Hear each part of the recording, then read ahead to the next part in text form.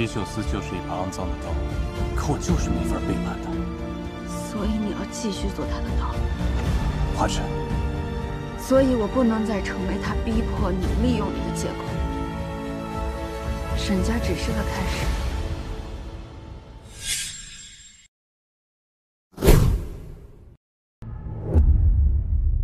学生以为，满朝文武，若论忠勇，无人可及花光。你与那花一正的孙女定过亲是吧？上回去凤翔宫，走的似乎不是这条路。你祖父、你父亲，都一样，太自以为是，敢在朕面前胡言乱语，我就灭了他满门。进宫了。同太后娘娘那次一样，来了个内侍，传了个口谕，让姑娘带着点心进宫去了。你若此刻去找他，你且想想，你黄伯父会如何对他？不管是他们还是你，在朕眼里都无关紧要。陛下的一句无关紧要，落在别人头上，那就是面顶之灾。无论是花家、王家、李家，对于陛下来说都是一样的无关紧要。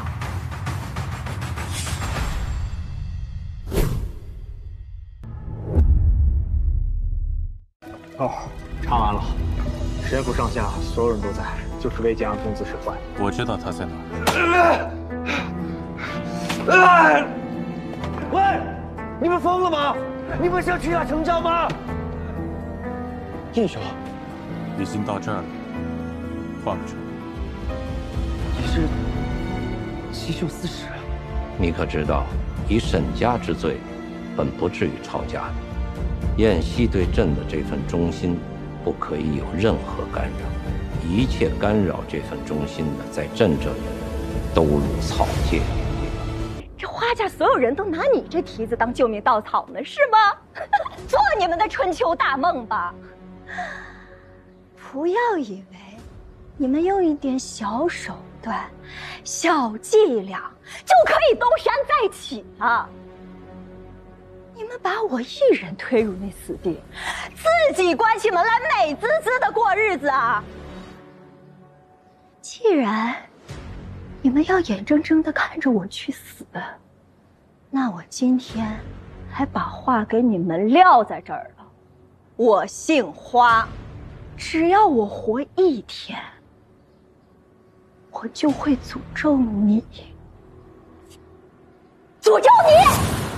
我诅咒你们所有人，这一辈子都不可能等到团圆的那天。老爷子早就该死了，你这老太婆也应该先去阴曹地府去趟趟路。你想是什么？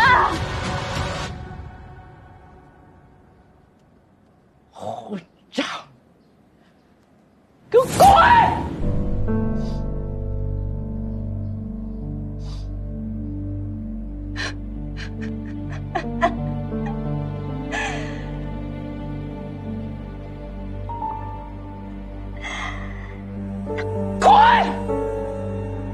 都给我等着！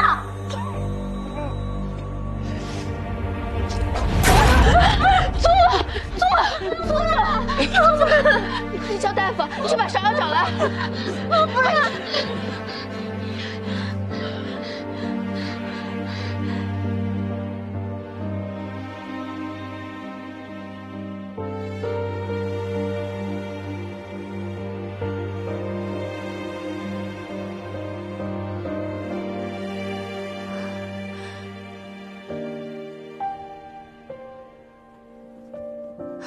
大夫，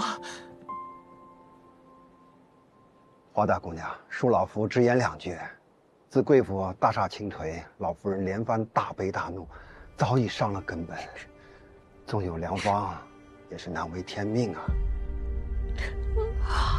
大夫，不管什么法子，求求你再救救老夫人，求你了。大姑娘，老夫人天命已尽，已经药石罔交，何必再苦苦相留，平添苦楚呢？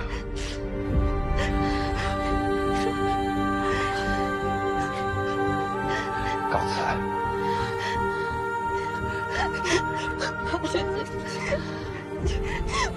为什么的房子都用过了，我们还是结婚。我们快进去，我们快走，我们进。老夫人这会儿太虚弱了，各位夫人还是不要进去了，好好让她休息一会儿。大姑娘，老夫人单独想见你。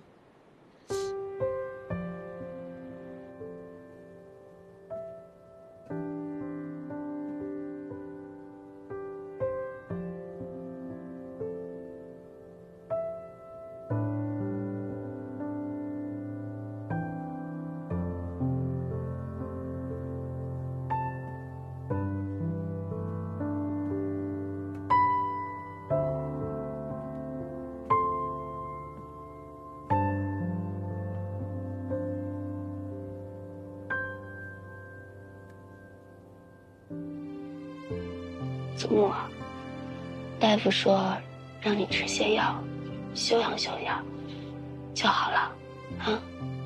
祖母听你的，喝药，休养。祖母，对不起啊。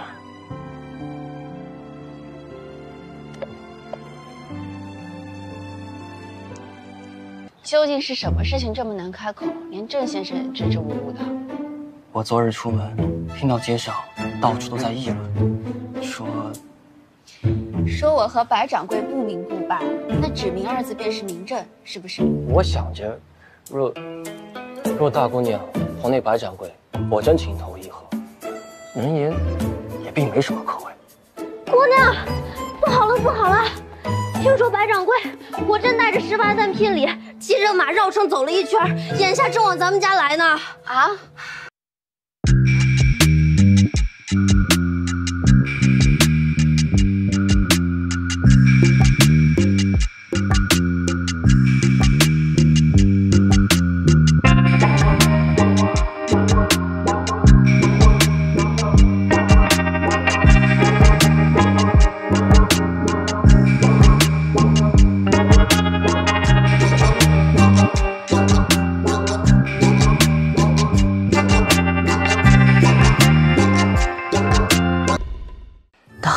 冷森森的，找一个让你暖心的人，